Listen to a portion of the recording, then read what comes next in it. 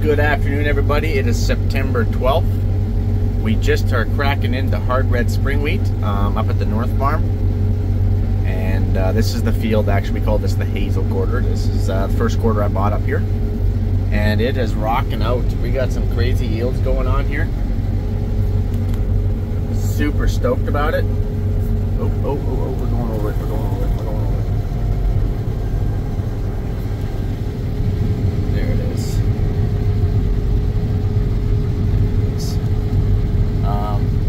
It's about 15% moisture-ish. It's definitely growling the old combine. We're cracking out at 1 mile an hour right now. We're going to go back up to about 1.5, 2 tops. So our yield kind of bounces all over the place. This yield is actually pretty accurate. I think it's going to be close to 100 bushels an acre, which is crazy for hard red spring wheat.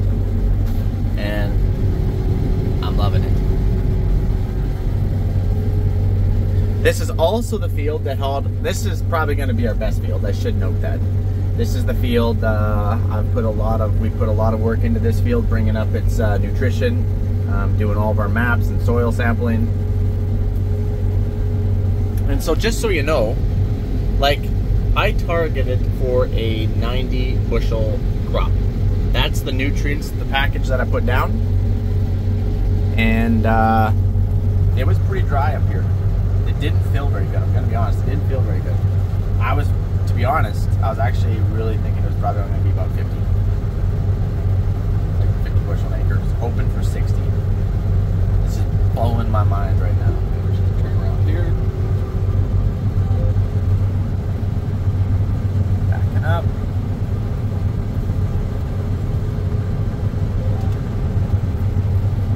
Can't remember if I said this or not, but this is the field that had all the organic matter. I was having a lot of trouble seeding this field. Remember, I can include the video.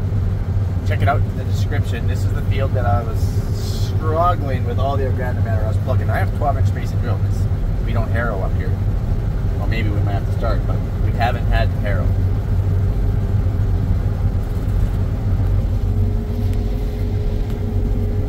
Don't worry about the reel. We're just trying to make a corner here.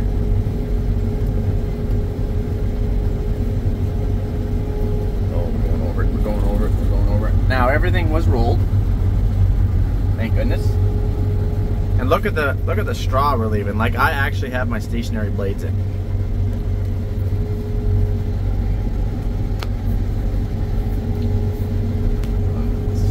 We're still going over here. Come on, get your header down there, Mike. Focus, buddy. Swap tracks here. Where's my track swap? There it is. Grab a line.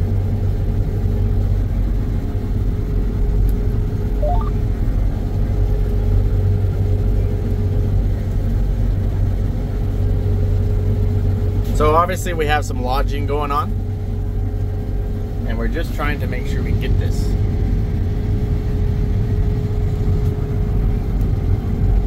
Tip it down. There it is.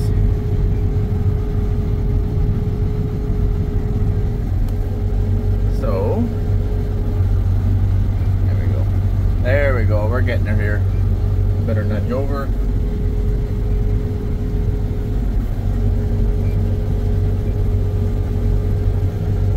We have a really nice looking sample. Can't tell because my window's too dirty. We don't have it graded yet. Oh, I'm gonna miss. I'm gonna miss. I'm gonna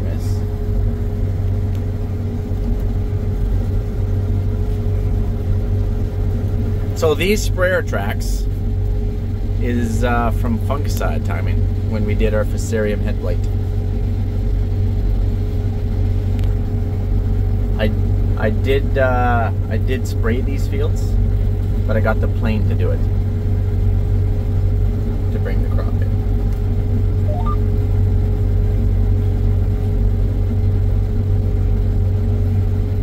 See if we can look at our sample here.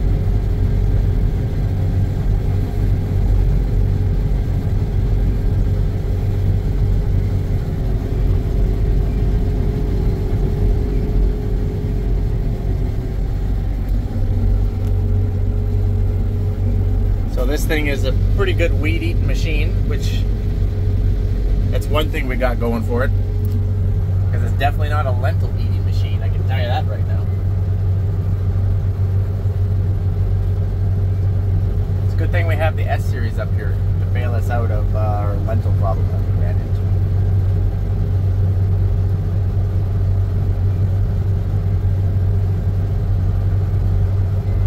So I'm going to sit back and I'm just going to really enjoy this, because it's been a long time since I've cut a nice crop. Actually, we cut a nice crop up here last year, but we haven't cut a nice one yet this year, except for being up here. So, all right, I've been cutting here for probably the last half hour or so. Yeah, I disconnected my horns. I got so sick of those things. There's one sad horn on the other side that you can kind of hear still. So, where are you, sad horn? I'm gonna unplug you too. Show your face. Show your face. Where are you? There you are. Right there. I'm coming for you. All right, that'd be the last one. The only downside to unhooking all your 3 horns, because you have 3 horns, you can just pop one wire off and you get rid of that really annoying honking. Mike, what's the honking for? It's so you don't stick your hand in a place when it's running when you shouldn't. Anyways, let's move on. This is the wheat. So on that video when I was out seeding and having trouble getting through that stuff, this is the area. I was actually a little bit further that direction. I was not near the trees. I was probably only like maybe 1,000 feet on that side. Not even, 800 feet. But yeah, this is the crop.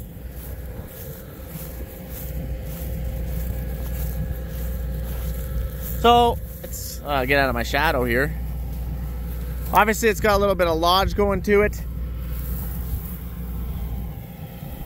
Looks like it filled 3 row, 3 row.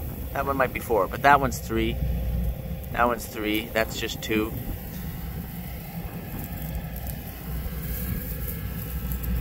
This stuff was filling in the heat. That one's 2. Oh, here, I'll zoom in a little bit here. Hold on here. That one's 3. That one's 2. So, like, it can fill 4 row. Just so you know, 4 row. 4 row and then 3 row. But anyways, I'm not complaining. I am super happy and thankful for our yield. Here's some of our organic matter from our canola. Still mud under here. This is our canola straw from last year. We had, I think it was like a 60 bushel canola crop out here last year. Here's some more. All right. There's some more. Sorry about the wind. It is windy. And then over here, I'll just walk over here for a minute. Actually, I'll run. Sorry about that wind. This is the lodge stuff. It's not cut super awesome. Got some green stems in here. This was all sprayed, so that way it would die and harvest a little easier. Right now it's dry out. It's testing like, well, it was up to 15. Earlier today it was 17 because we had a rain come through. It's now down to like 14. But tonight, well, if it stays windy, it won't get too dewy. But this will get very thick. Like, I'll have to put my stationary blades back up. We already are building some more organic matter. But super stoked, guys. Super happy. And yeah, let's get cracking. Yeah, we just threw the other Demco hopper extension on just this afternoon. So this is actually the North Farm Combine. It didn't have it yet. Ashton is on the other X9, which is the South Farm. That's the one that we're using down there. She is picking up canola swabs. But, oh yeah, little update. There's a shaft that goes through this header. And then it's a PTO drive down to the cutter bar. Well, we broke the shaft right here, clean right off. last night. So, like, we had a lot of problems yesterday. We were plugging the combine and then broke the shaft that runs half the left-hand side of the cutter bar. So our dealer was awesome. They're freaking awesome. They were out. They got us all repaired up. We didn't have a shaft. We have to order that. They took it to a welding shop and they made sure it was perfectly level and straight. Welded that puppy up, came back, slapped it back on. So we will have the other 50-foot up and operational. And I think Ashton is going to join us on wheat tomorrow. Oh yeah, but you will get this code. It will pop up when you shut your thresher off. But it will not bug you any more than that.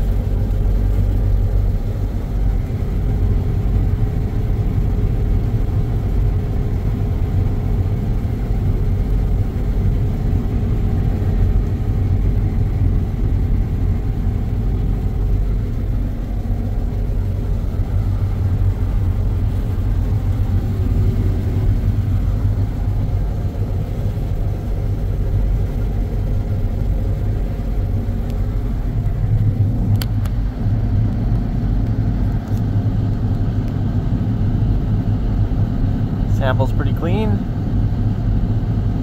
Look at that. Pretty happy with the sample.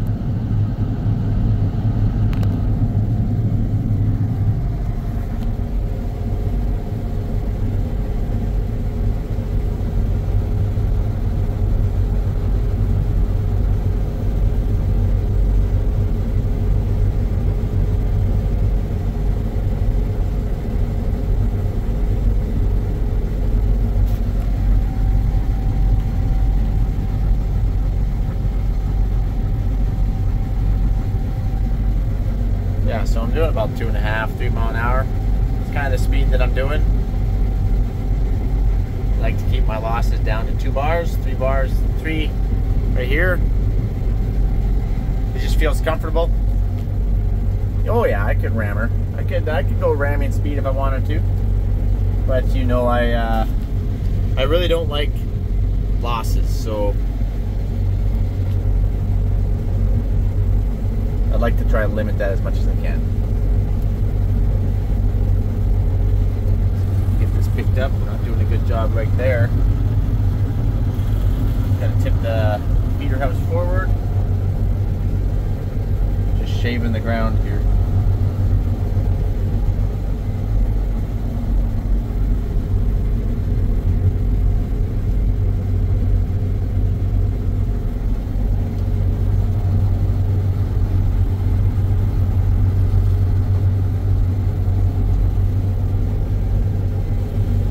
So we'll see what this is going to yield at the end of the day. My guess is it probably will finish off at about 90 average would be my guess. Especially because once we go over there, we hit some hilltops. It's probably down to 70 on the hilltops, which is still really good, by the way. That's really good. Man, I was happy if we could just break 50 bushels an acre. I was happy. If we can near double that, blows my mind.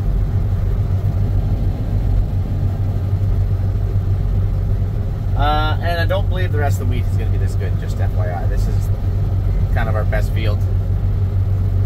We've had it the longest. We put the most money into this land.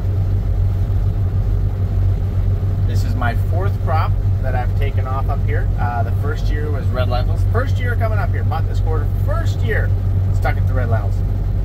And then the second year was barley. And then last year was canola. And then this year is wheat.